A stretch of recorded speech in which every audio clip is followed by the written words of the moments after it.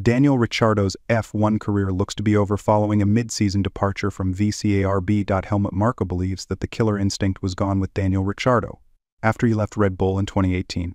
The popular Australian's time in F1 looks to be over after his mid-season departure was confirmed on Thursday. This culminated in an early departure with Liam Lawson called in to replace Ricciardo alongside Yuki Tsunoda for the final 6 races. The New Zealander impressed during stand-in performances last year after the departing driver broke his hand, and will now get another chance ahead of an anticipated full campaign in 2025. Ricciardo has endured a challenging season with VCARB. He started the campaign with hopes of pressuring Sergio Perez for a seat at Red Bull, but found himself looking over his shoulder after scoring points in just 3 of the 18 races held so far in 2024.